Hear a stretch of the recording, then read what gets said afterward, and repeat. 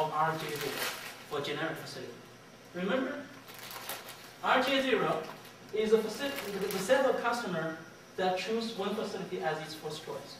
We would have partition like that, right? We said that it's going to form a spatial partition. Each facility will have some customer around it that choose this facility as the first choice. They form a partition. And what should be the optimal shape of this Rj0 under infinite homogeneous plan? Yeah. Somebody said this as a circuit. Very good. Any other? Any other? So this is a hint. Let me say it. On the homogeneous plan, a customer should always prefer the nearest available facility. They should always go to the nearest one. Because every facility is identical, right? So you should just go to the nearest possible. So what do you think? Well, let me give you some hint. Okay, choose one. What is the shape that you think that Rj0 should look like? It depends on the number of facilities. No, infinite plane. All congruent.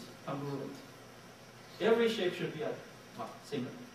Because it's homogeneous. Somebody said hexagon. Okay. Wow. Then I really don't have to do the trick. I have a trick actually to let you narrow down. Yes, it should be hexagon. Thank you. Excellent.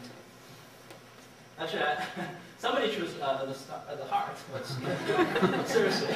So, okay. I'm sorry. It doesn't work that way. So, yes, hexagon. It can be proven that in a homogeneous infinite plane, Euclidean plane has to be Euclidean. Okay? Then optimal initial surface area has to form a hexagon partition. This can be proven. This is can be proved based on Gershel conjecture in applied math literature.